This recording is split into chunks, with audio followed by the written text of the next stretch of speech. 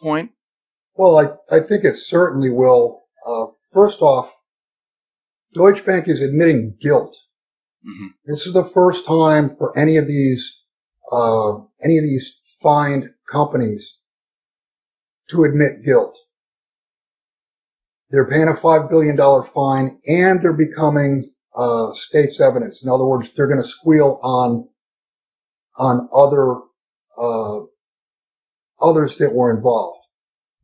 As I understand it, this was about the fix. This was not about daily trading, so it just gets into the fix. My belief is you're going to see all sorts of civil class action suits going to be brought against Deutsche Bank and the others over manipulation. And the fact that they admitted guilt, it's slam dunk automatic win for class action suits. Mm-hmm. The danger to Deutsche Bank, the danger to the cabal is discovery. Once discovery begins and they've got to open up their books, their emails, etc., this ought to be comical. It's strange that this news came out the same time that China's launching their gold-backed yuan. No, I don't. I think there's a whole, and I'll give you a list in a little bit. There's a whole list of stuff that's come out just over the last 2 weeks. This is all coming to a head. Today, the 19th, this has been a day precious metal people have been waiting for, because the China has begun their gold fix away from London, and also the ABX exchange has opened up. My thought on this is that, and I wrote this last week, the last couple of weeks, I don't believe this was going to be like a light switch. I think it's going to be like several candles, or candle after candle being lit, and then all of a sudden the light switch goes on. What I think you're going to see happen is the physical demand from Asia is going to push the price of gold and silver higher, and they're going to more or less force COMEX to come along. If COMEX does not come along and recognize the demand, then they're going to be arbitraged completely out of inventory. And with $1 billion, more or less $1 billion, you could clean up both COMEX silver and gold that they have available to deliver. So it's not even a big number. It's a very small number, $1 billion. So do you think gold is going to rise this year to where Jim Rickards is saying? He's saying that we're going to be hitting, 50,000 worth of gold. Do you think because of what's happening with Deutsche Bank, what's happening today with China, and everything that's coming down the road here, do you think we're going to be heading to that area? Jim Rickards uses a formula, and this is a formula Jim Sinclair used. I've written about it. He uses a numerator-denominator formula where he takes either money supply or debt and divides it by gold that the U.S. has. So he comes up with a number between $10,000 and $50,000. The problem, the big mistake in his argument is that he assumes the U.S. has 8,300 tons. I assume they don't. Mm. And I assume they don't because they've not done an audit since, I think, 1955 or 1956. And if you had it, why wouldn't you audit it? You can't use the excuse, oh, it's too expensive to audit. That doesn't cut it. No, it doesn't. I mean, they have enough money to do a lot of other things, and they have no problem spending the money. I mean, that's a ridiculous statement in itself. Yeah, now, I think that is the hook in Jim Rickards' argument. I think he has a lot of, probably 95% of what he says I agree with, and I think is definitely supportable. But I think that's really the big hook, is that the U.S. has the gold. I think we're going to find out something probably this year. I think we're going to find out that the U.S. does not have the gold, because I think China's, even though several people have said that they believe that China was going to do a gold-backed yuan today, mm-hmm. I don't think that's going to be the case. I think it could be in 2 weeks, 2 months. I think they're going to allow the marketplace to take gold higher, and then they come out with a gold-backed yuan. And when they do that, they'll come out with some audited numbers. They'll say, we have 20,000 tons of gold, or whatever the number happens to be. And I think, in my opinion, they have an absolute minimum of 20,000 tons of gold. And I think they're going to come out and say, we've shown you ours, now you show us yours. And it'll have to be an independent audit. It can't be an internal audit that just says, trust us. Right. Because that's what this is about. This is about trust. The U.S. has run the world on trust for, 50, 60, 70 years, and we've abrogated the trust. Yeah, and I don't think anyone really trusts the U.S. right now at this point. They want to see the proof. Let's just get into the economy. The last time we spoke, it was back in December, and the market was coming down. January, the market came down. February, and then all of a sudden we have this boost up of the market. Of course, all over the corporate media, they're telling us, oh, look, it's above 18,000 points now. Right. What has happened since December to now? David Stockman says we're in a dead cat bounce at this point. What do you think? I wouldn't even call it a dead cat bounce. I would call it, this is, the markets are being jammed with derivatives. The markets, since December, if you look at the first quarter of the year, earnings have declined. Everything has declined. Trade has declined. The economies all over the world and in the United States have gotten softer and softer and softer. In an effort to hold the system together, if you want to call it the plunge protection team, has bounced the stock market at the same time the ESF has been gobbling up treasuries that have been sold. And speaking of treasuries, one of the big events in the last couple of weeks has been the Saudis threatening to sell $750 billion worth of treasuries if the 28 pages are released and if it's inferred that they were behind 9/11 or a part of 9/11. I want to say on that specifically, selling $750 billion, people think about that and go, oh my gosh, $750 billion, that'll just destroy the system. Well, no, it won't. It truly won't, because the Fed could step up, the ESF could step up and just gobble that up, and you wouldn't even see 1 or 2 basis point move higher in treasuries. You've got to go one step further. What does that mean? That would mean the Saudis are saying the petrodollar is done. We're no longer going to be funneling dollars back into treasuries. Not only that, we're no longer even going to accept dollars for oil. We're going to accept yuan. And probably China would become their biggest customer. So that would create the monkey do, monkey see, or monkey see, monkey do scenario where other countries follow the leader, and the dollar would become less and less accepted for oil. And that creates less demand for dollars, and you'll see a huge collapse in the dollar. So you're saying it has begun? Yeah, I believe it has. Where the Middle Eastern countries, they're moving away. Saudi Arabia, maybe Qatar's next, maybe. Well, Saudi Arabia has made this threat, and Obama has already backed down. He backed down yesterday, saying that he would veto any bill, any bill that made Saudi Arabia, that would allow these 28 pages to come out and allow the families of the victims of 9/11 to sue Saudi Arabia directly.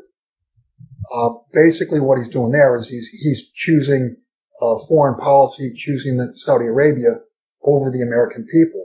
But it's obviously already come to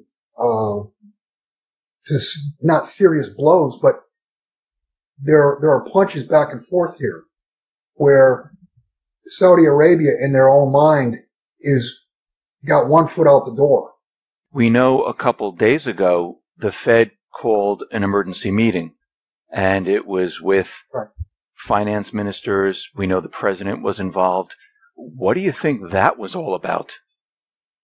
The expedited meeting last Monday, in my opinion, had to do with all of what we're talking about, but I think possibly specifically it had to do with HETA Bank in Austria that was bailed in, and there were 3 Italian banks that were on the verge of collapse last week.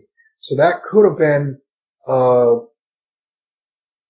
back policy or backroom policy trying to figure out how to not let the derivatives time bomb blow up. And the following day, you had a meeting between Yellen, Obama, and Biden.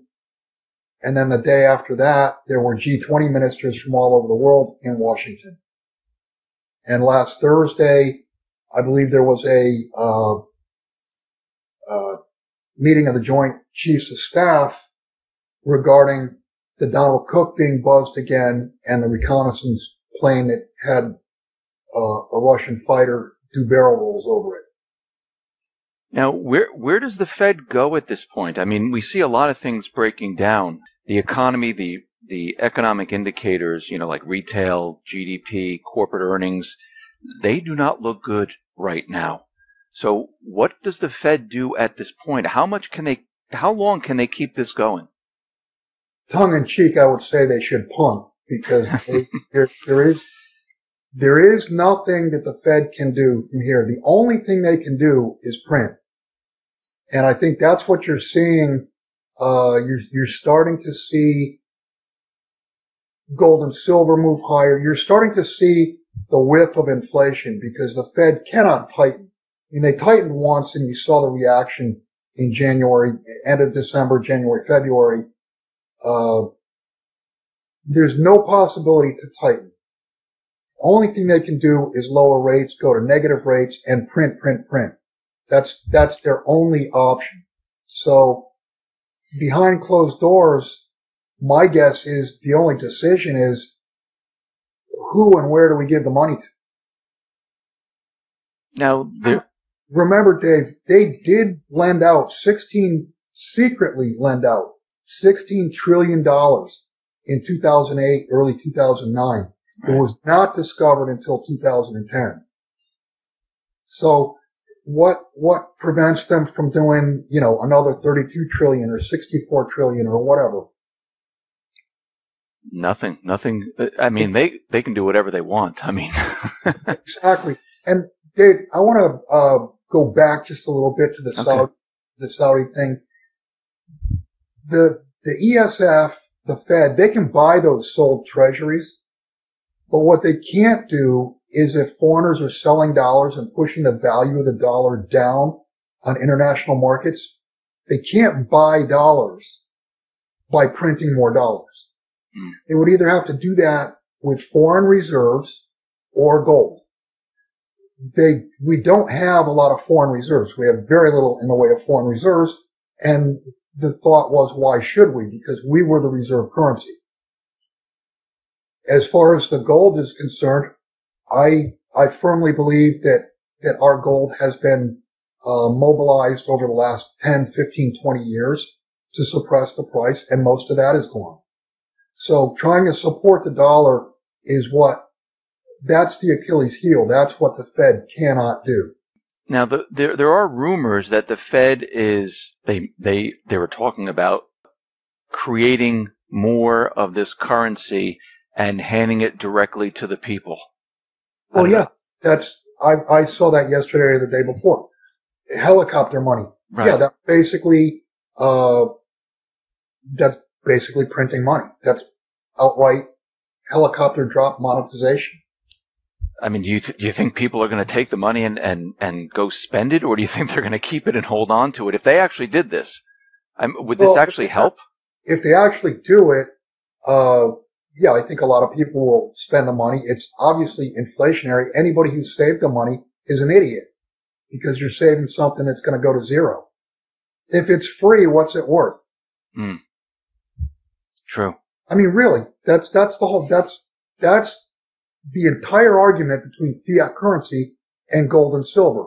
Gold and silver, it takes real capital, real labor, real machinery to dig gold and silver out of the ground. It costs money to create that and turn it into usable form.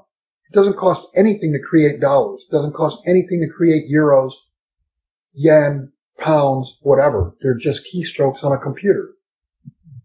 They're worthless. And that's what this is all about.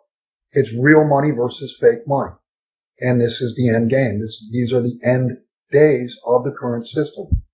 We're in April, and many people are saying, things are rapidly falling apart, and I don't know if we're going to make it to October or maybe even before that. I mean, if we're talking about China coming online with the yuan, maybe it's going to be back with gold. We see that gold now is continually moving up since December. I think it's up, $200 or so at this point. And it seems like they were trying to suppress it, but they just can't bring it back to where it was. And we're seeing corporate earnings. It's a disaster. The whole thing's a complete disaster. And everything else that we're looking at is not looking good. So where is the economy going? I mean, what is going to happen next here? This is the end game. And I've said all along, I believe the end game will be a collapse of the derivatives edifice. Derivatives have been used to price markets. They've been used to suppress markets, levitate markets, and the real economy itself is shrinking. The real economy spits off cash flow, so to speak, and that cash flow is declining because the economies are declining. The amount of debt, the amount of derivatives that the real economies must support have only gotten bigger and bigger and bigger. So we're getting to the point where the debt service, the collateral, the margin is not big enough to hold up the financial system. So while we're watching the real economy contract, I think you're going to see a point in time, and I'm not so sure we're going to get to October. I could see an unwind happen. You get a failure somewhere, and I've said many times, you get a big enough failure somewhere, and you'll see the entire system close within 48 hours. Wow. So, I mean, at the same time that this is happening out in the Middle East and in the Baltic Sea, and you just mentioned that the Joint Chiefs, they had a meeting about the Russian plane coming very close to the USS Donald Cook.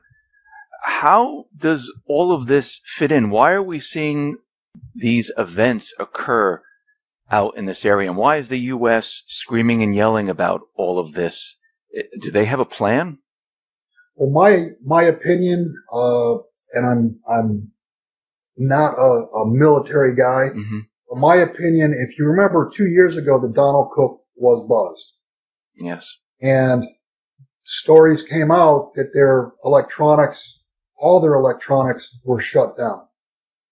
My opinion is it was just done again.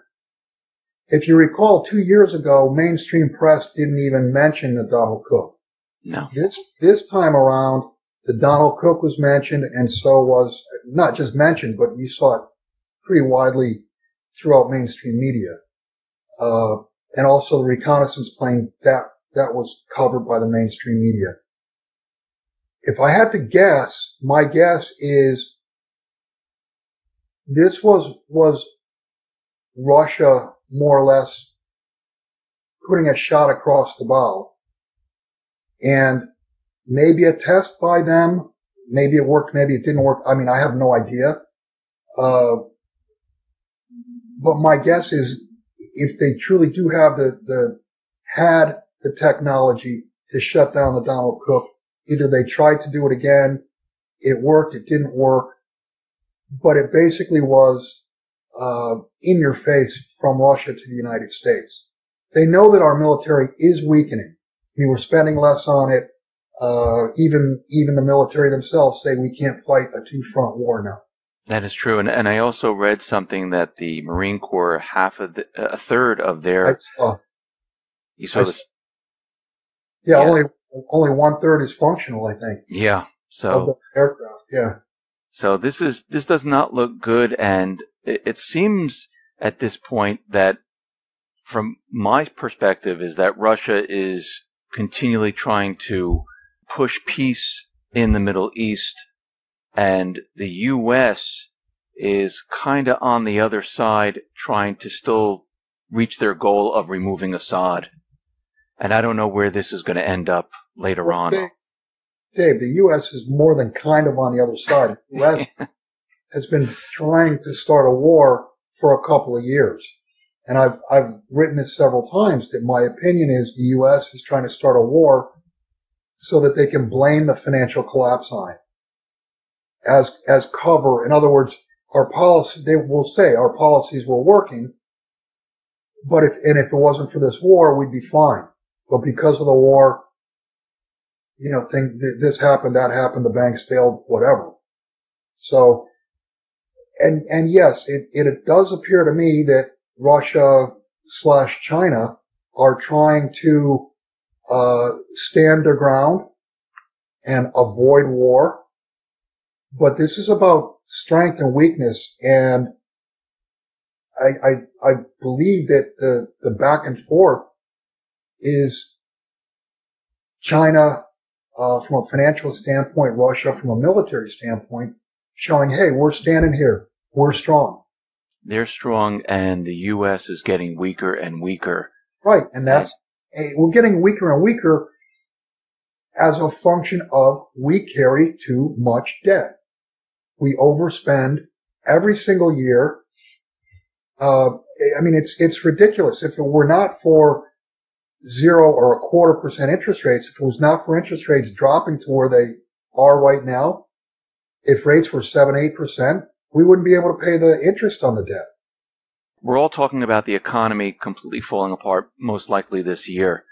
Do you think, in conjunction with that, do you think they will create some type of an event, false flag, say, hey, it wasn't us, it wasn't the central bank, Obama, it wasn't me, it was because of another country that did it? All I'll say on that is, based on past history, I think that's pretty obvious. And Dave, you keep mentioning the economy falling apart. Mm-hmm. Please understand that when you say the economy falling apart, it's the economy collapsing is going to be about credit not being available to the system.